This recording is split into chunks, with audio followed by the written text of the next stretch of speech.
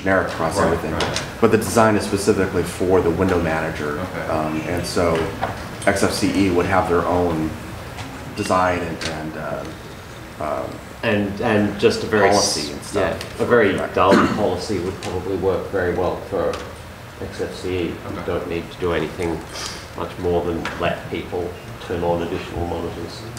Because you're not doing, because as far as I'm aware, XFCE doesn't do anything interesting with the edges of the screen or with the like top of the screen. It's just right. Yeah, a lot of the issues that people are seeing are specific to Unity. Because I keep hearing Shell, and I'm thinking, oh, you know, it's probably all the development folks there or somewhere around that. I think by Shell they mean. Yeah, by Shell in this case we mean Unity Shell.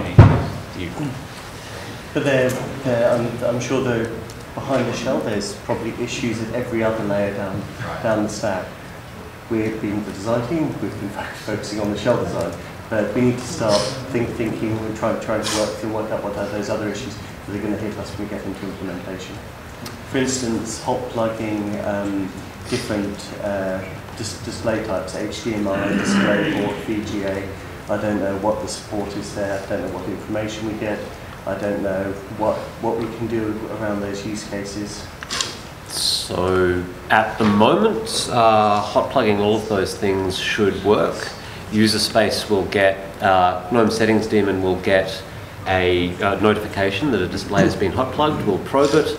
We'll get the EDID that it's an HDMI display, and we'll apply whatever configuration you had previously set to it.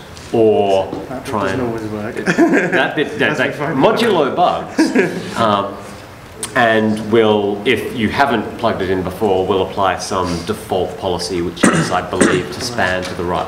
Clone or span? I think it's span to the right. Yes, that's correct. Is the default policy. That's correct. Yeah, we know that the config tools are a little flaky here and there, so unless the monitor is plugged in when the text starts, in this case, X will. Right, yes. The GNOME settings daemon has a different default policy to X, which X's default policy is to clone, settings daemon is to span. But X doesn't have any hot plug policy at all. So is it reasonable to assume that with LightDM, for example, I often run that configuration we were talking about with the laptop one disabled with an external monitor. When I boot, the greeter is cloned on both displays, so I'm assuming we're not actually running the displays plugin in Unity. Unity greeter, I should say. No, in fact, we turned that off because it was confusing Unity greeter. Okay. Yeah. At Unity greeter time, we just used the default X setup. Yeah. Is it worth having a very quick skim through of this and Sure. looking at it from a technical perspective about what you won't be able to do? Yes. Yep.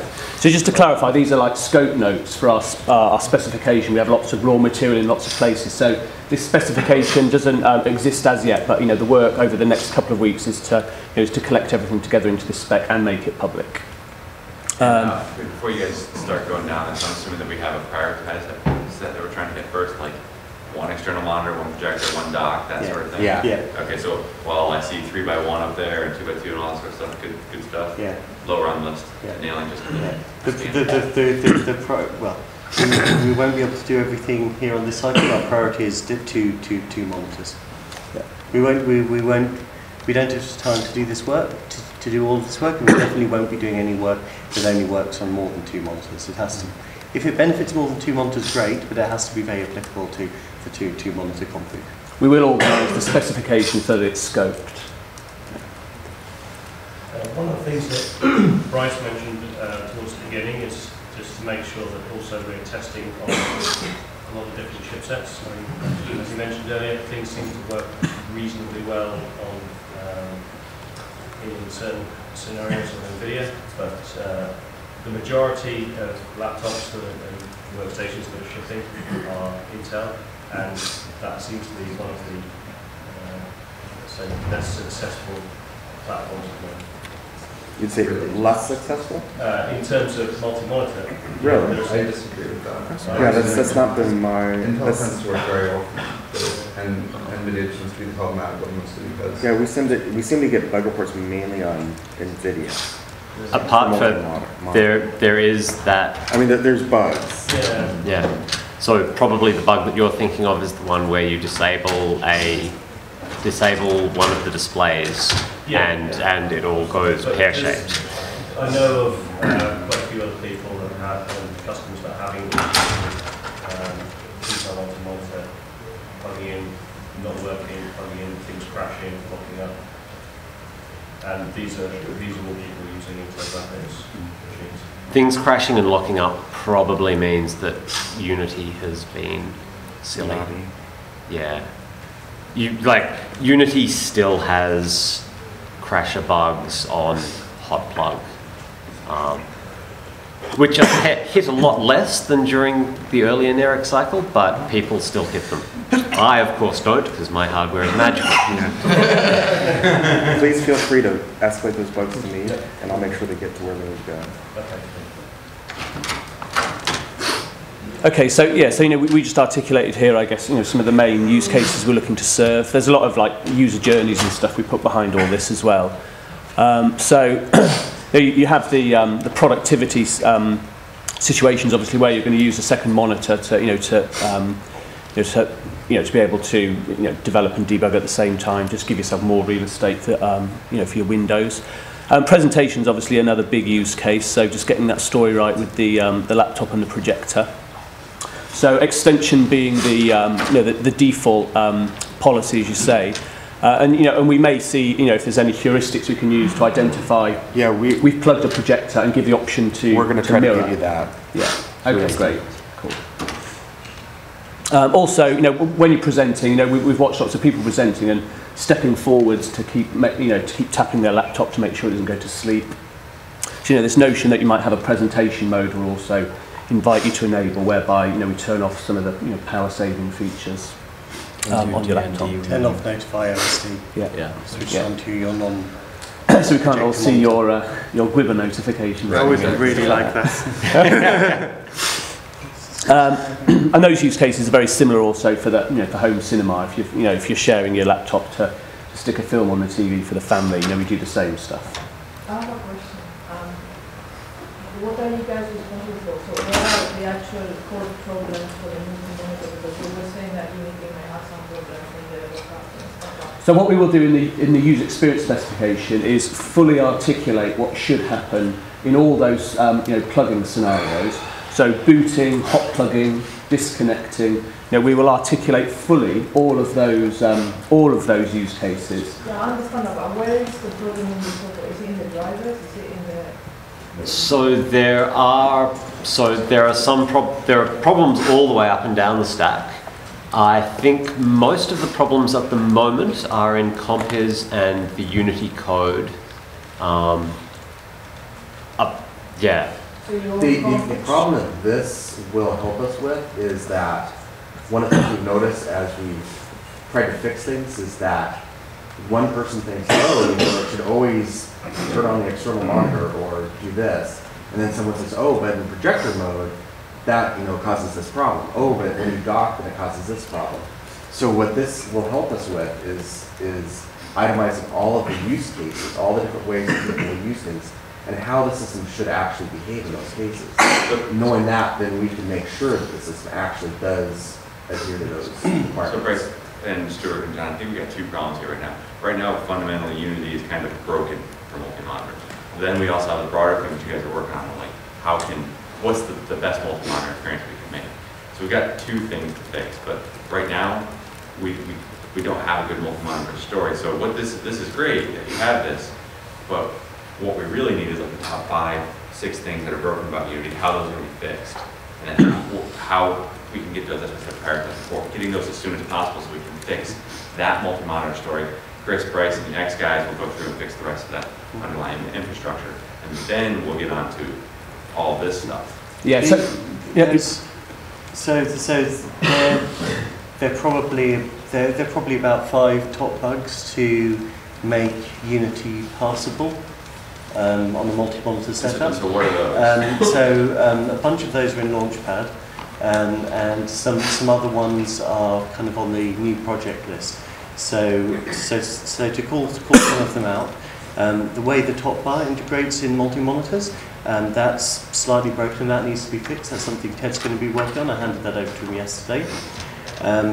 Getting the pulling out the launcher, getting the window launcher interactions. Jason's working on that. He showed me a prototype. What is that? Pulling out the launcher. It does. It doesn't work in multi-monitor. No. Not if you have it on the right-hand monitor, because there's no edge for you to hit against. Nice. Okay. So Jason's working on that. He was showing me 2 days ago a prototype that he'd managed to get working since the beginning of the design sprint. So I know that's on his radar. There's multi-monitor configuration. So Andy Rock, was he here? Who was working on updating that dialogue? Or Marco? That's blocking people from, or you just don't like it? No. It's, for instance, there's until we're taking baby steps until we have until Jason's finished his work with the cursor. You have to select which screen the launcher goes on. We know this is a very imperfect situation, but we don't currently have a feature that lets people do this easily. So the work that's happening over here is adding that feature in as a very, very short-term fix. So do we have So those? that's part of the first. That's part of the second one. Sorry? So it sounds like in some cases the launcher's on the wrong monitor. Yeah, and we don't make it easy for people to configure that. So Right. you can configure it, it's just that this dialogue's designed for shell. So when you get a second screen on there, you can drag this between, and it will move the launcher on. Yeah. Should you happen to think that is something that you can drag? It does exist. Are those the two things that are blocking users? What's that? Well, it's kind of the same thing. So, Mm. are those the two things that are blocking users? That the menus and the change the launcher? And then it crashes all the time, the position. But I'm talking about, but there's some things that are just like oversight from Unity design that, like. I think those are probably the main things. So if we fix those two things, we'll be able to unblock people who are using Onera. You want to use Onera for 2 monitors. Yeah, we should hopefully get them fixed very early. One thing There's some parts which aren't Unity, right? Example was that the other day, if you open the settings control panel, it happens to come up on the monitor that you can't see. Yeah. That's not actually a Unity issue, that's something that also exists. That's a generic compiz. Yeah, compiz needs to be smarter about window placement. Yeah. In multi-monitor. So we've got a couple of bugs open about that as well.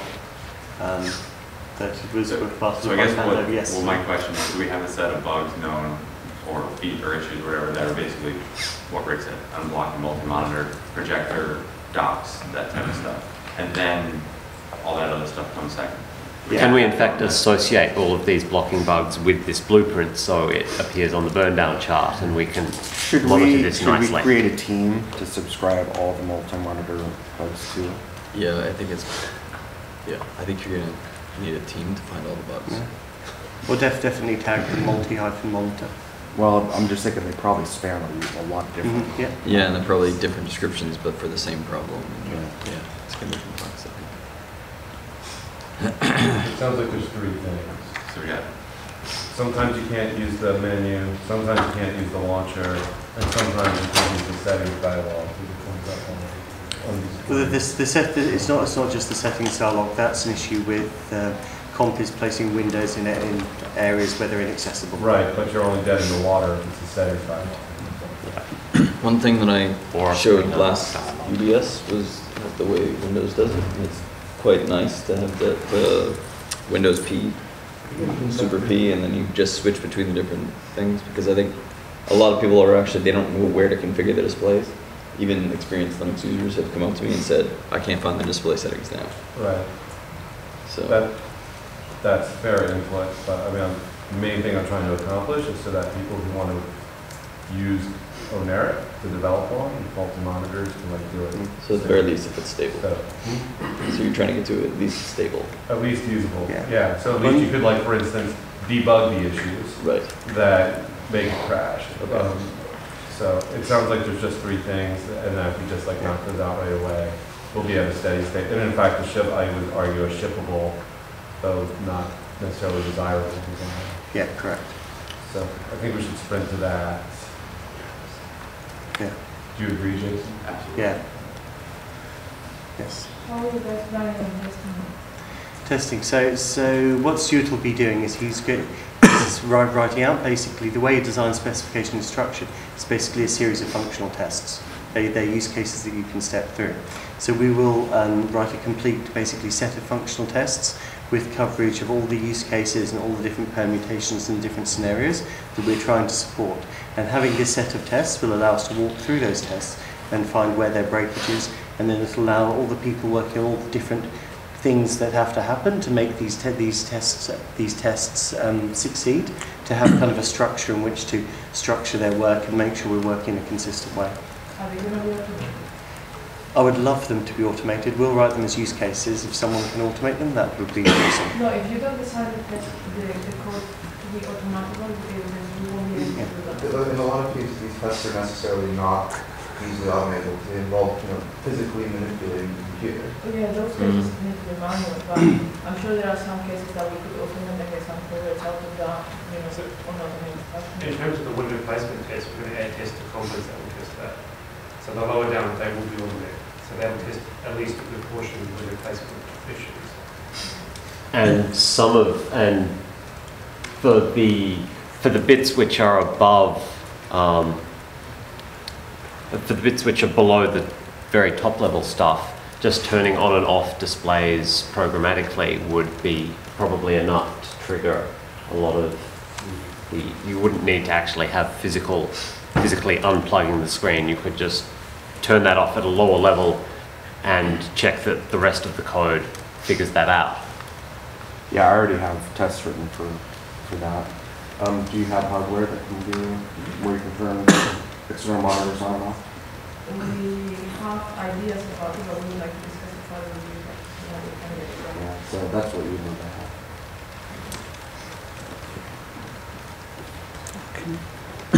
Is it worth carrying on through the document here? Go for it. Yeah. Yeah, so in terms of just breaking down the solution, we're looking at, we prioritise the booting up and the hot plugging of displays. So as you say, how we test those, we fully articulate them as use cases in the UX spec, which then the developers can use to build test cases for. So just how we enumerate, how we configure that stuff. So logging in and lock screens, we're talking about the design here. We want to try and just have the login screen, on one display only. Obviously, there's danger there because, safety and redundancy. You'd think that it might be more sensible to put those sorts of critical screens on all the monitors. We want to try to do this in an elegant way. So we'll either put those screens on each monitor or give you a way to move login screens onto displays, which you can best access. We have user journeys articulated for that stuff already. Configuring display. So again, we're looking, I guess, more at the long view here. So, the display preferences panel. We're looking at the modes with support. So obviously mirrored and extended desktop, and then this notion of a spanned desktop where all of the space provided by all of the displays is one single space. So if you maximise a window, it maximises across the entire real estate. What would that be used for? So there are sort of edge cases there. Display walls, gaming. So gaming's a big one. So that's kind of in the long grass. So that would be in terms of the prioritised specs somewhere near the end. Our hot plugging scenarios. So automatically extending the desktop, providing this option to mirror, if we can use these heuristics to identify that it's a TV or a projector. This presentation mode whereby we can block notify OSD, and stop the power, some of the power saving features. And then obviously, when you're unplugging a display, if there are windows on the display that you've just removed, moving them back onto the visible area. And then possibly if you then hot plug it back in, if you've not moved those windows in between, we could look at perhaps placing them back where they were. Yeah. So if you're moving around with your laptop, but you have notionally your setup on a desktop somewhere, we're just looking at supporting that in a nice way. That's very noticeable when I was messing with plugging and unplugging, when the windows all just kind of migrate up to the top left. Yeah, we want to do that in a nice way. Right now, Compass, I think, reinterprets the old coordinates of the windows in the context of the new monitor configuration, So which tends to sort of pull them inwards.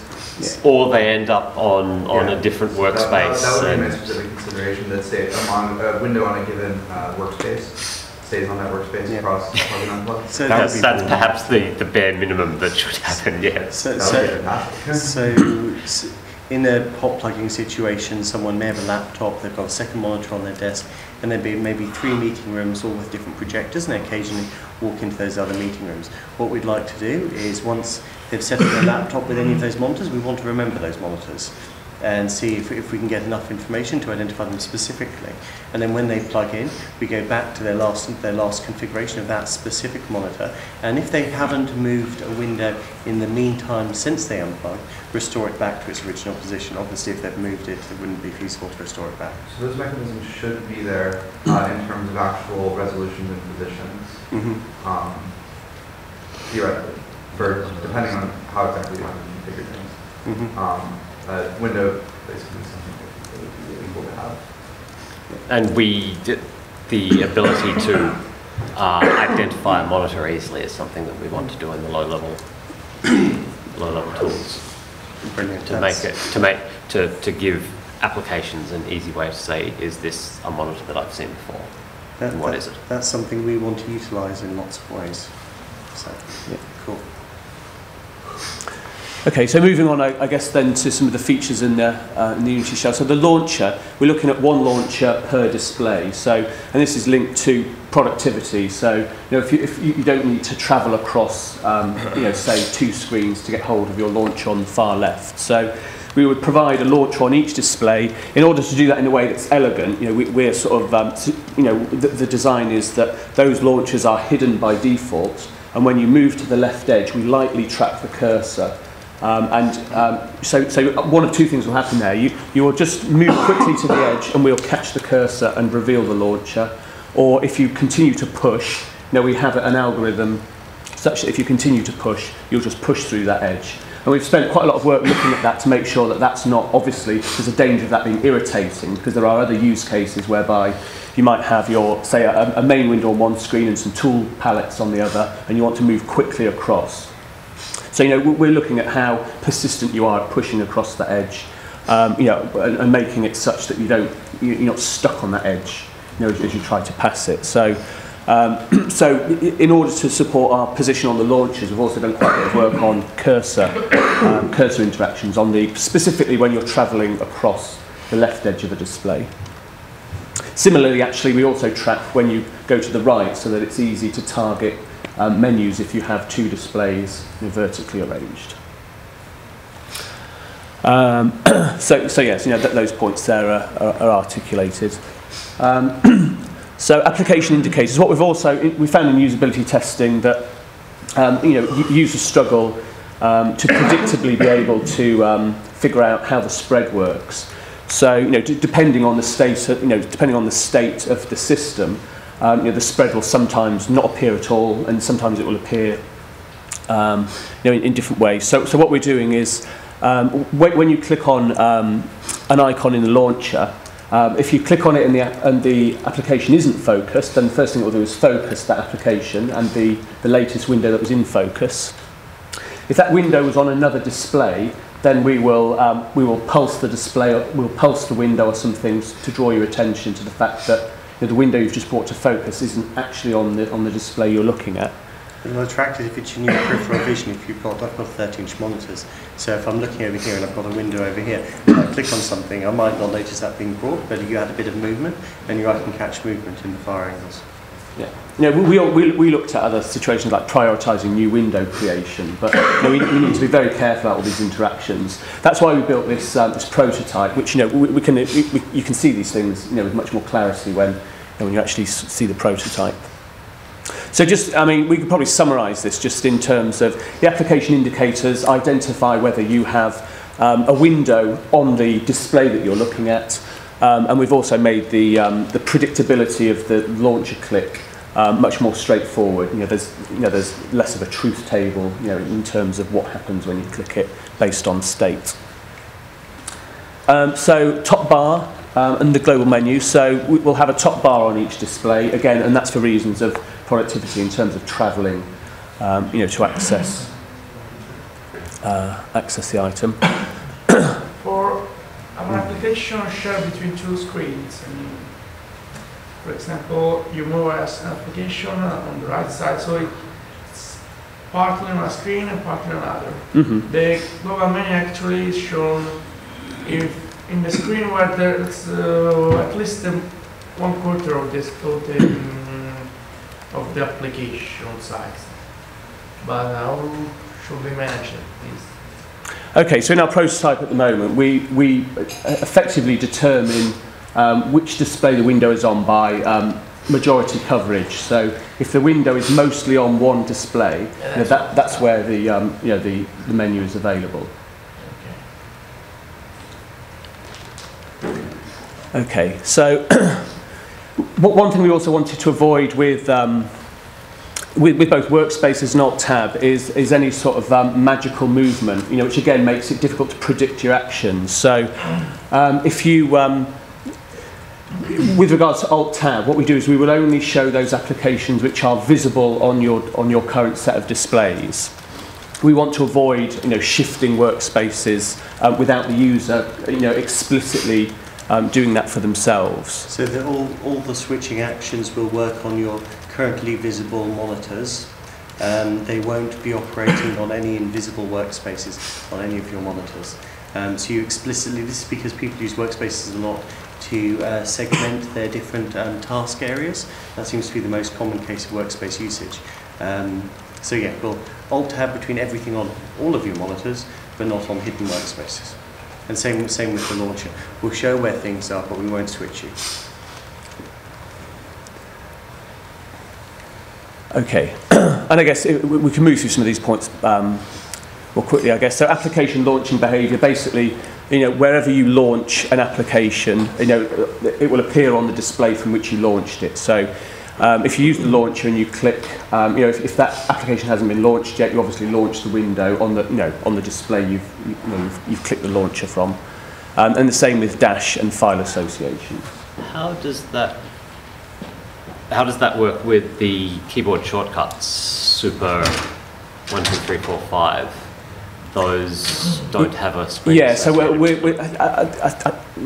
need to make sure that we test this fully. But the assumption is the display with the currently focused window is where we route, is where keyboard shortcuts will be targeted. Going back to the not switching you to the right or to the desktop that has your app. The only case that I experience where that is kind of an issue is with IRC. Like if someone pings me on IRC and it's on my first desktop and I'm over on the third desktop working on something. How do you foresee that working? So what we're thinking of doing at the moment, and it's still a work in progress, is so you've got your IRC client open, it's only got a single window. That window is on a workspace that is not currently visible on any of your monitors. You click on it, what we do is we zoom out to show you that IRC client on the different workspace, but we don't switch your workspace. So we're adding a click into here, so it's an extra click, but the benefit is you're not having a switch in the workspace which messes up with your mental spatial positioning and awareness of where you are. Yeah. That's tricky. There's this introducing new clicks to clarify, conceptually what's happening. So that, I think an extra click is better than having to, think about, okay, which desktop is it on? And where am I now? Yeah. Do we even need workspaces if we have multiple users? So that's something else we're doing in the cycle, making workspaces optional. Whether they're in by default or out by default is another question, but the objective is to make them optional. And the more monitors you add, a physical workspace is better than a virtual workspace. It would certainly simplify our use cases to have. Well, I personally find that I use them more because with multi-monitor, it's usually a static work area that I have up for an extended period, and day by day I will be working on different projects. Right. And I want that workstation to retain whatever I was working on. So if I'm working on Xbugs, one day I'll be looking at one. Sure, but with multi-monitor you do this. Yes. See, this screws me up because I'll be working on a presentation on the one monitor, and then I'm just used to going Control right to get to my IRC, and my IRC isn't there, and now my presentation's gone. Right? So it really screws me up having multi-monitors and multi-workspaces. You'll be able to switch it off. Yeah, thank you. Another thing we've explored in the design as well is allowing you to switch workspaces independently on each display. So you could switch to a different workspace on one display and leave your workspace where it is. Oh, yeah. Good. See, I personally like that, but again, it complicates things. I have no idea if Bryce likes that. Yeah, there's more. There might be a way of supporting both global workspace switching and individual. Yeah, we did, just on that note, we did discuss making it, you can have workspaces, you can have multi-monitors, but not both. But we looked into that for quite a while because it simplifies the set of use cases and there's a lot of crossover. But in the end, we decided that's a bad idea because it's breaking into people's workspaces, and we worked out how to solve the set of problems that we were faced initially with. Yeah, I mean that's quite a penalty there. You just add one more display, and you'll now you've only got two spaces to work with. So. Okay, so cursor behaviour is something we needed to address, but particularly for for how we're suggesting the launcher works. So in order to to reveal the launcher, we've already talked about the fact that we need to track the cursor lightly on the left edge of the display. We also have looked at trapping the cursor lightly on the edges of the displays to make side-by-side maximise work across multiple monitors. So if you start dragging a window, you'll hit the right edge and you'll just be held there lightly, such that you could fling a window to the side and have it maximise down partially maximise down the right-hand side. And we've tested that in the prototype. That seems to work quite well. And also just in terms of problems people have with cursors on large desktops, losing the cursor is a problem. So it's very difficult to find decent discoverable gestures, but when people lose their cursor, obviously you'll shake it so that you're drawn to the movement. So we're also looking at perhaps recognising that gesture and also doing something like maybe pulsing over the mouse to draw some extra attention to it. And also how a mouse moves across a ragged desktop. So where each of your screens. Getting back to that, is it possible for us, like if the monitor that they're shaking the mouse cursor on is turned off, to do something different?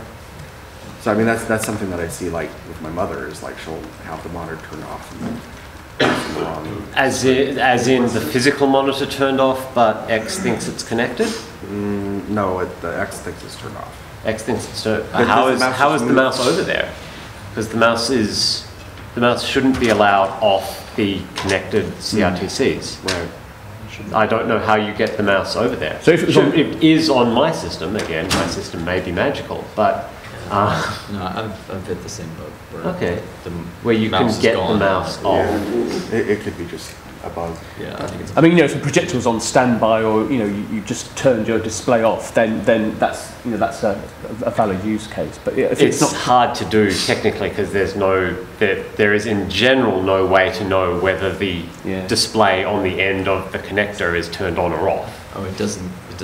No, and in fact, it still responds to heated requests. Really, that sounds very broken. Wow. Yeah, it's moderately annoying. Yeah.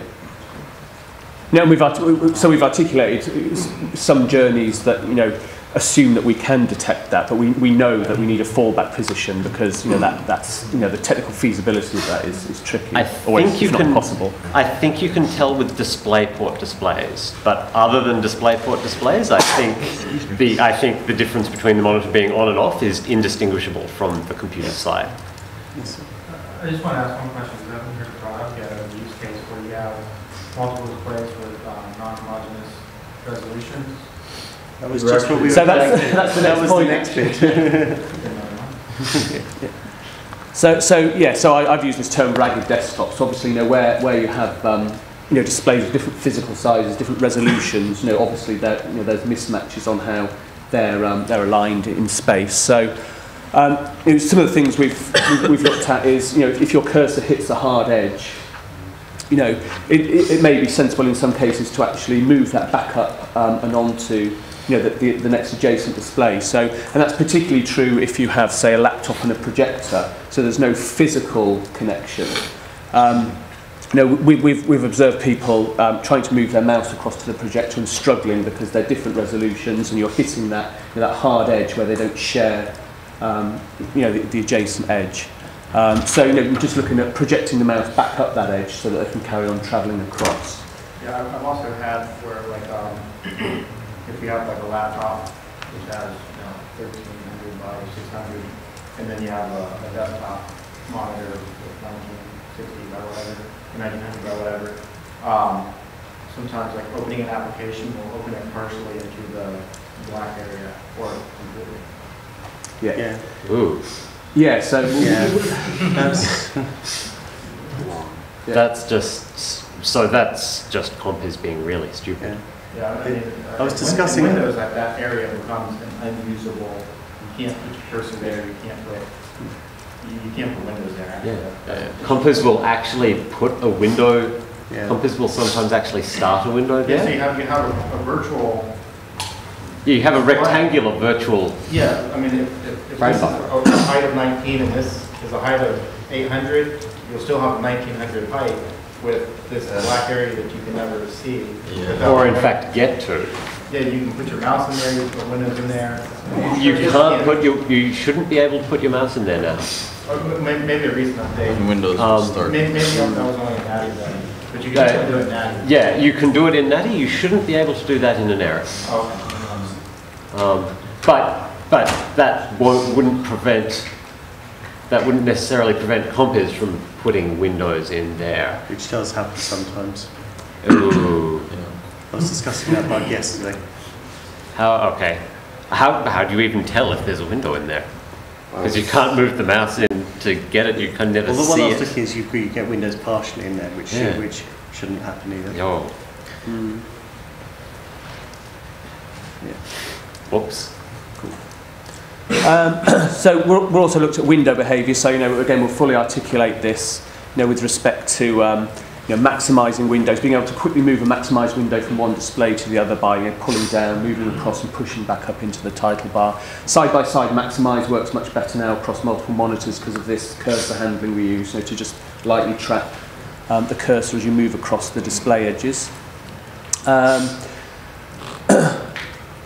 So, anything special? Yeah, and I think someone mentioned there's a bug when you move windows across a vertically stacked display. So obviously, we'll articulate those use cases so that they can be tested against.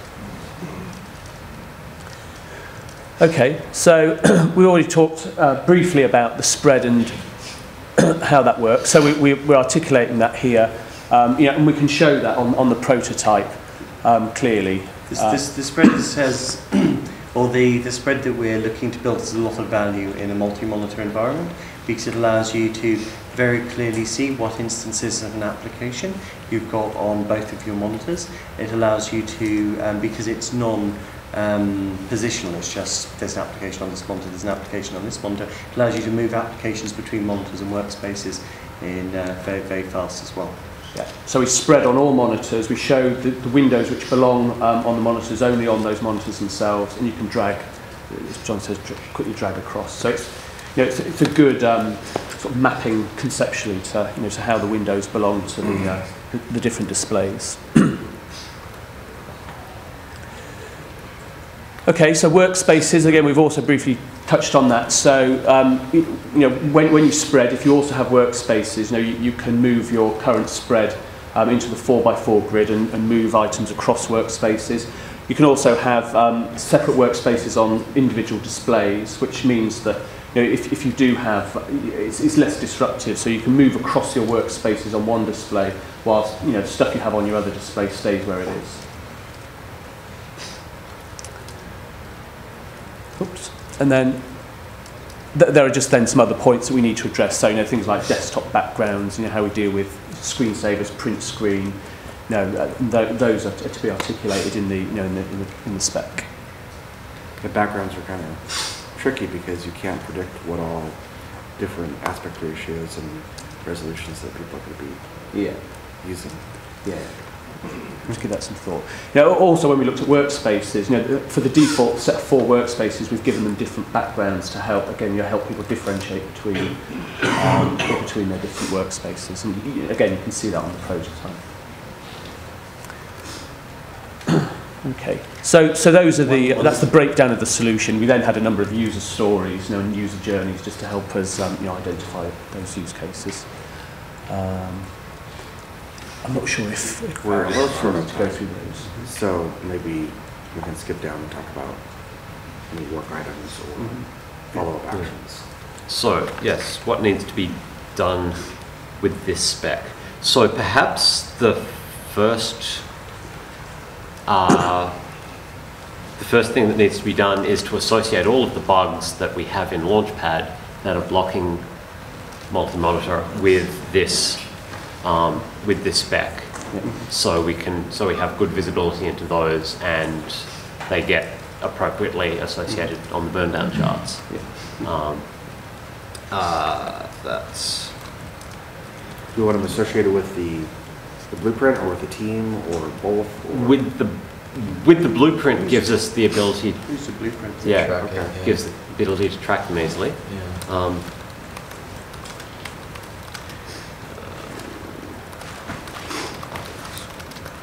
Should we put the note thing up? Yeah.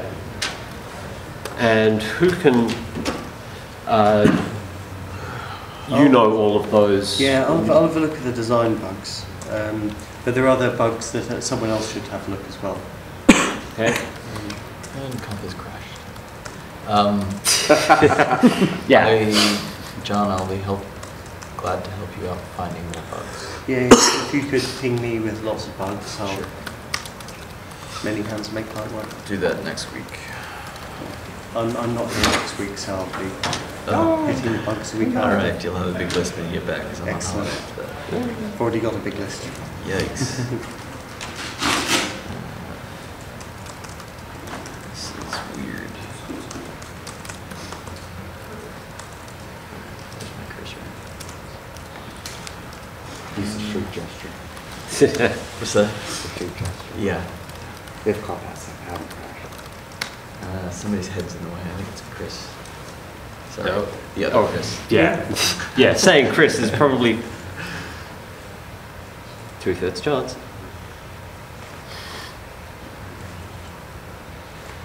Man, I get the whole thing.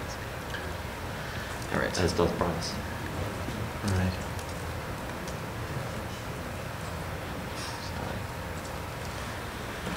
There's obviously all the design What other work. ones do we have? There's all the design work that Stuart's doing. So it's kind of do design work, publish design work. Yeah. Very big line. That's awesome. Hey, before you go, I just want to say, I love what you guys are doing with multi-monitor. I think it's going to be cool. But I'm looking forward to 1210 or 1204. 1210, that looks great. 1204, one monitor, one projector, one dock. Anything else, we can lower prioritize for 1210. Yeah. Before everyone leaves as well, just after this, we're going to go into the hallway where we've got the prototype set up. So anyone who wants to play with the prototype, look at this in a bit more detail, we'll be there in 3 minutes. You can't miss it. It's a big stack of